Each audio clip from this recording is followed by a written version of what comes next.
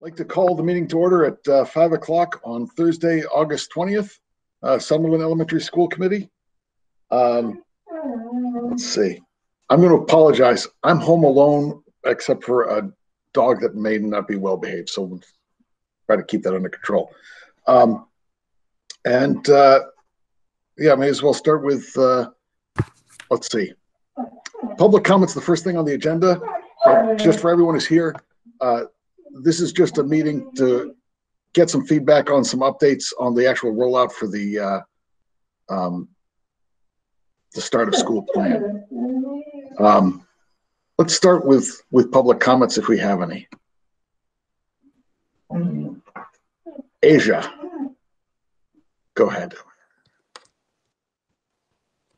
Hi, I'm Asia Cerrone and I co-chair the CPAC. We wanted to start by thanking the administrators and principals for using the delayed reopening time to follow both the CPAC's recommendations and the guidance put out by DESE on special education. This slower, phased reopening process allows special education students extra time to adjust to the environment before the rest of the students return. We are very thankful for this change. The CPAC values the assurances that the district will be able to quickly remedy the backlog of IEP evaluations and annual meetings from last year, complete all upcoming annual meetings, and any amendment meetings that are requested by parents this fall. We appreciate the special education plans have continued to evolve throughout the school committee meetings, and the CPAC parents are very thankful that we're finally getting some answers. We are hopeful that the information provided at the past 5 school committee meetings will be compiled into a special education fact sheet and readily available to families as quickly as possible, because as all CPAC parents know, nothing is guaranteed until we see it in writing. Thank you all for your ongoing collaboration.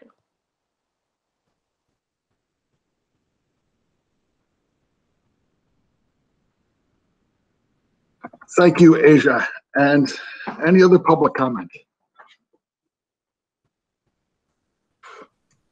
All right, in that case, Darius and Ben, do you want to go ahead and give us the update on the new rollout plan? Yes, sir. So you are the last of 5 meetings, so it's kind of the cat's already out of the bag, I think, on the rollout. But I'll give if you haven't seen any other meetings, I'll kind of give an overview of what kind of got me to basically what we're asking is to start remotely for the first 2 weeks, and I'll show a calendar in a second. Basically what happened is, we had an administrative meeting first thing Monday morning, and just the amount of loose ends that had to be tied up in a way that I felt that, where we couldn't just kind of do it correctly, given obviously safety factors, negotiating roles and conditions with the unions, looking at childcare possibilities for the staff. There's also concerns that came from the local Board of Health regarding starting the week of coming off of Labor Day weekend. There was an uptick after 4th of July, and they were saying, with all the schools coming back in the area, plus Labor Day weekend, gosh, we're going to be opening at like a critical couple of days. And if we could push that off, that would make them feel better. So I heard that as well. I said this in the other meetings, we also have some facilities and repairs and upgrades that are reliant on contractor timelines, which, usually go as planned, but, we have to be prepared if they weren't. And getting some of the last of our PPE materials, which I think we're going to get on time now. Information has come in as the week has gone by, but I didn't know on Monday morning. I think, I kind of was leading, I take responsibility for that. It was my, we had to make a decision, following the state guidelines the first week in August, and, thinking I could get it all done in a month. And I say I mean, the administrative staff and the teachers, getting it done in a month, was ambitious at that point. And it really, as you can see, I think I have to slow things down in order to get things done correctly. So I'm going to share my screen. Did Kim McCarthy get on? Kim, did you join us? All right, she didn't make it. All right, so I will present my screen and go through the general opening. Darius, Kim is here. Oh, she is. You guys all know Kim McCarthy. Hi, everyone. How are you? Hi, Kim. Hi, Kim. And you want to take us through this? You've kind of done it the last 4 or 5 nights. Sure. And it just it rolls off your tongue a little quicker than mine, I guess. Sure, no problem. And of course, always welcome questions and comments. So our summer vacation is quickly ending, and that box is shaded gray. Unfortunately, it's not a bright yellow. Sad times are coming. No, but our 10 days of professional development start on August 26th, and those are shaded in that kind of light salmon-y color to let folks know that these will be professional development days that will occur in each school on very specific topics to help us ready for the best education that we can provide in this very unique situation that we have. When you look at the green boxes on September 10th and 11th, those are our first entry into school, and those will be remote days. So we calling them orientations for a specific reason. We really want to have the time to go over the health and safety measures that we have with children. We want to reorient ourselves to the kids in a social, emotional, and deep connection way. We haven't really seen them in a long time, and they've grown so much and changed so much, and they have new ideas and interests and old ones that they've developed, and maybe some new worries. So we just want to make sure we connect with them, and those are the days that are around that. But that 10th is considered an official school day, and those will be done remotely. Then when Darius talked about the slowdown in the schedule, we've added, these blue boxes are really where you see that slowdown.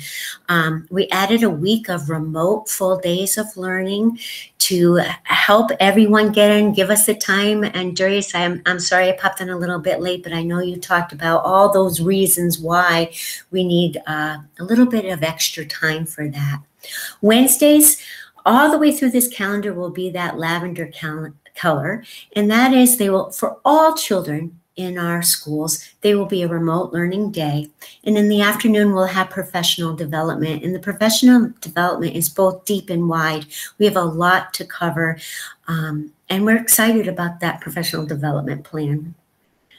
The next week, when you see that kind of orangey color, I should back up. I'm sorry, but on those remote days, our special needs, yes, thank you, high needs students can start in person those days, and those will be determined by team meetings with families and a real collaborative approach. There's a lot going into what each school is defining as children on special programs is pretty clear, but others with high needs. So it takes a good look at that. Now in the salmon color is an opportunity to invite more children in that are considered vulnerable learners. So they have the option to join that cohort that came last week. All the other children will be receiving their education remotely. And then we want to give opportunities for possible small group outside social emotional connections and get-togethers. It's a long time since we've seen our kids, and we might be wondering or hear from parents or hear from other teachers or the students themselves that these kind of very structured outdoor short period time to connect socially and emotionally may be a good thing for some of the children. So those will be structured. Again, you see that lavender box, that's not going to change. And then on the 24th and 25th starts our phase 1. And we're going to slow down that phase 1 a little bit, or have the opportunity to slow down that phase 1 a little bit by inviting half of cohort A in on one day and half of cohort B on the other, while the others will all be receiving their education through remote channels. Those are considered half days, so the dismissal is at 12. You can see on the 28th and 29th, those are the days earmarked with that other half. Then we move to October 1st, and that's when we drop right into the AB, Wednesday remote AB. And it would be a half day if the acclimation needs, or a full day if the health metrics decide. So again, the flexibility, the being able to pivot to really supporting all our community members together is what we're looking there. So it's, you know, the Calendar date doesn't decide it. So many other things decide that determination of going from half days to full days. And we've talked a lot about that over our meetings in the past. So you can see that schedule continues with that kind of slate blue. And then really we are hoping as soon as possible to be moving into full days on those A, B cohorts in phase 2. And phase 3 is then we start adding days, right? In-person days for that as the health metrics, as so many different factors allow.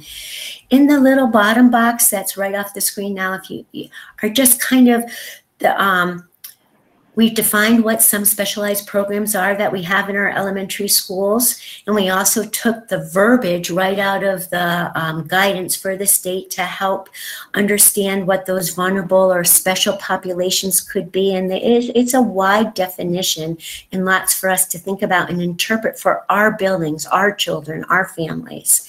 And then there's the phases, just to remind us all now which phase was what, because we've been talking a lot about phases. But phase 1 is 2-day cohorts, half days. Phase 2, same cohorts, but they extend to full days. And phase 3, we start adding more days and more days until we have something that looks like a calendar that we've had in the past. So that's just a brief overview of the calendar, and I'll kick it back to Darius. Hey, Ben, do you have anything you want to add as well? I'm going to give you the opportunity. You can say no, but I know you're kind of on the boots in the ground, kind of working with this new schedule. Yeah, absolutely. And actually just the portion of the schedule where it says we'd be bringing back half of cohort A and half of cohort B, that is really going to depend on the grade level. Some and classroom for that matter. Some classrooms do not have too many hybrid students, so it wouldn't necessarily make sense to bring back half of 5 students. So we'd have that entire cohort back in person. That was the only thing that stood out to me during that. Okay. Thanks, man. Outstanding. Thank you, everyone. Can I ask a question on the Greg? Can I ask a question on the cohort model? By all means.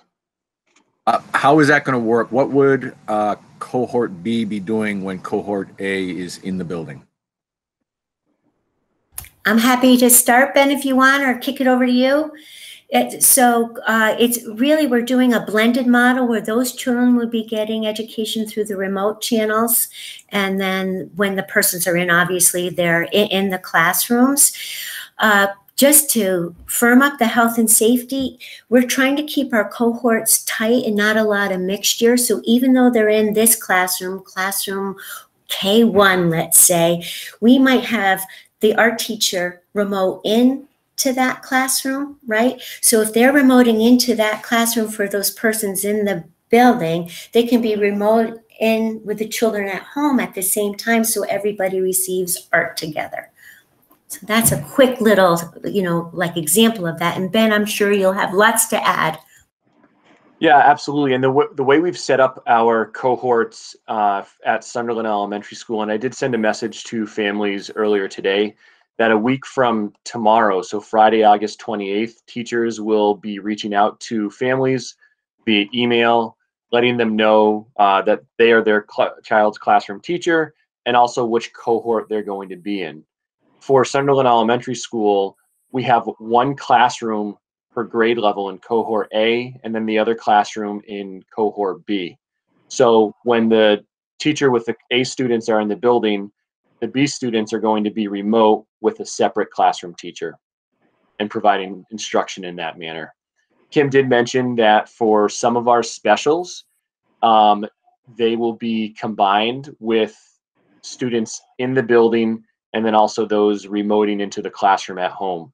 And we have put together a pretty detailed specialist schedule that we were working on last night, and I met with specialist teachers today. And so then we'll be rolling that out to the rest of the staff very shortly, which will help to allow us to create our academic schedules from there. I just wanted to add, and pardon me for this omission, I think we're all a little tired, but this is all Sunderland students are all taught by Sunderland staff. We're all a big family and we're all together. The idea of having district cohort for remote was breaking all of our hearts, and we've got a way to keep all of your children here at this school.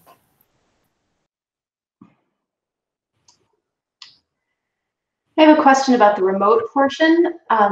Where will teachers, while they're teaching remotely, be located? Will they have the option to teach from home?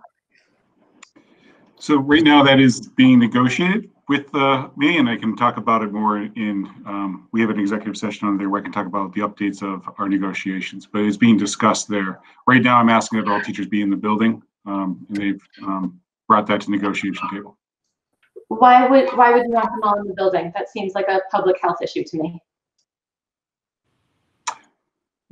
We're negotiating it, Jessica, so I would probably prefer to, well, if you want, I think that all people can be in the building. If the students can be in the building, the staff can be in the building. And then there's accountability to those staff members, being at work, they have the ability to work with one another. If you have to have a conversation with a colleague, right? If you're doing remotely, you got to make sure when they're available, you got to set up a time to talk, you got to pick up the phone, they got to be available. They can't be teaching classes. Where when you're in the building, and we believe it's safe enough to have children in the building, they can also be in the building and checking and doing those kind of things, and to be able to do remote teaching from their desks in their classrooms where they have their resources, they have the internet and the computers that we can provide them, that kind of thing. And so that was the idea there. It seems to me that every extra person into the building is increasing the risks for everybody. And it seems like a safety issue that if we can arrange for people to teach from home, it can help keep everybody safer.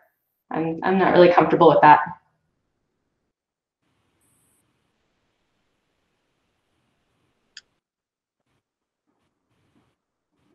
Outstanding. All right. Any other comments before we go to executive session? I guess I was, Greg, Yeah. I was just wondering if, Darius, if you have any idea of, I mean, this is already more than the school committee is normally involved in, how education is carried on in the building. And at least in my relatively short time on the committee, that this is something that has just been, it's the purview of the administration to run the education plan once, we set whatever policies we need to set. I realize these are special times, and so I have absolutely no problem coming to as many meetings as you wish. But I still hope that, there's a point where you guys are still supposed to be, running this part of the operation, and I don't know. I don't want to say no. You shouldn't be coming to, back to us for. Even if it's just affirmation that we're okay with what you're doing, or in some cases we have serious questions.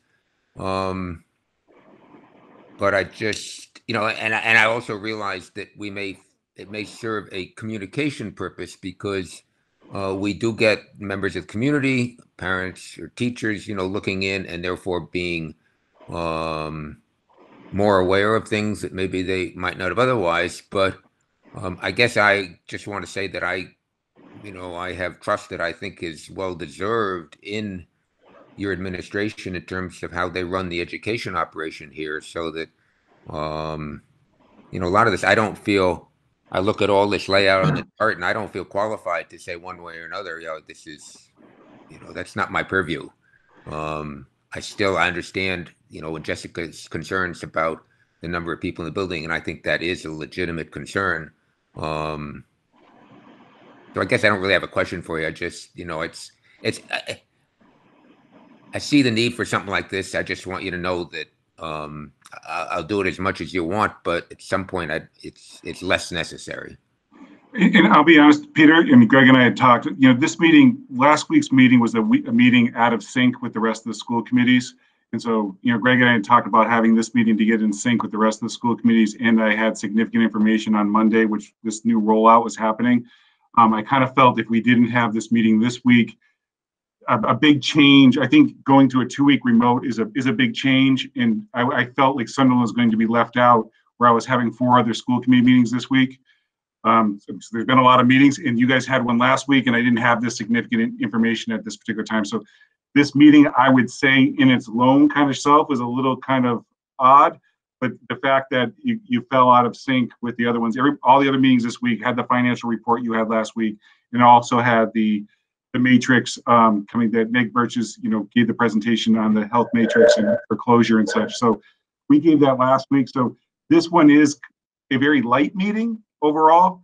And so normally, and I even had a conversation with Greg, I was like, it's kind of a really light agenda, but it gets you guys all in the same, in our unique district where we're 4 acting as 1 at times. It got everybody up to speed. So now when we have our next meeting, and I think we're probably about 2 weeks, you'll be in the same kind of information line as everybody else. So I guess it's just catching you up. It's a mini course, mini school committee meeting, at least agenda wise. I think it should be rather short.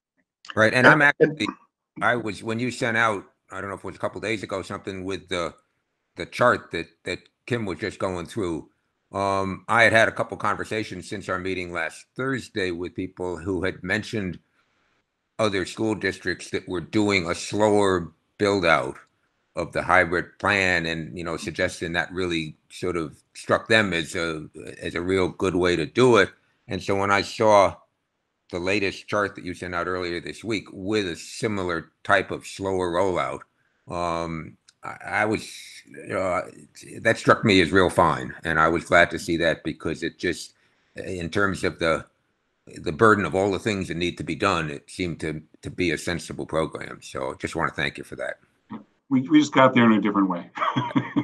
Well, we don't do this every year. I don't. My first pandemic and last. Yeah, Peter, I definitely have the same concern. Like, let's put it this way, because it affected the calendar, and Darius seemed to want a vote on it, which is sort of the purview of the committee to vote on calendar stuff. We're just going to go ahead and do this. But your point is well taken, that we should keep a sharp eye on what's our stuff and what the administration should be doing for procedures and staying out of their shoes. Yeah, but see, I also, I'm always conflicted on all this stuff, because then I listen to what I'm going to blow her pronunciation, but Aja from CPAC said, and those are important comments to hear, and what Jessica's concerned, and that's important to hear. And so, you can have a meeting, say, why are we having the meeting? But if you come out with a couple of things that are like, yeah, we're saying, that's okay. So anyway, I'm not in the least bit concerned about not having to write minutes for a 3.5-hour meeting. So. All right. So you want a motion? Yeah, let's have a motion to enter executive session. Well, I was thinking, we want to. Can we vote on this plan first, or should we? Then we I'm don't. okay. I'm okay with that. Let's do that. Yeah. Go ahead, Darius.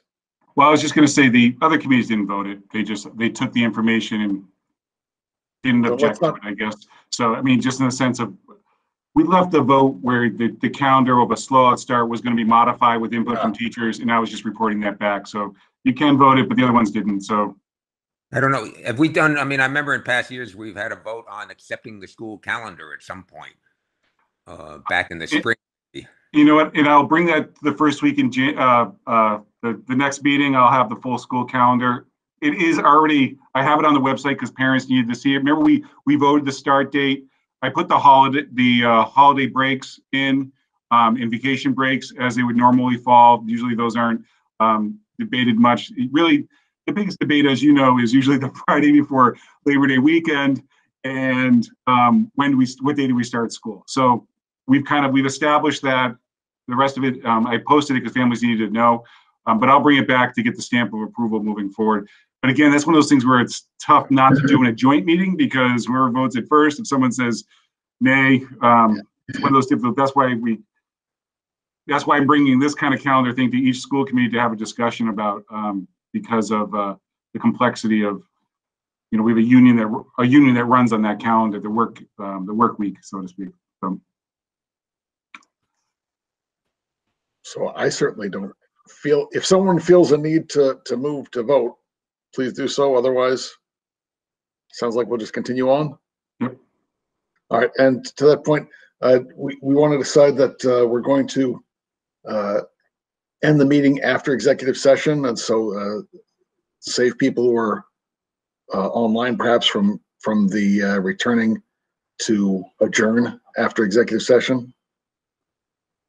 So we can, once we have to go through the motion to enter True. executive, and then we will just return in order to, we will just come back to open session in order to adjourn the open session. I think that's how it has to work. Okay, if that's how it has to work, we'll do that. So, did you make the motion? Did I hear you read the motion, or you Let's should? see. Yeah, I'll move executive session pursuant to Mass General Law, Chapter 30A, Section 21A3, to discuss strategy with respect to collective bargaining.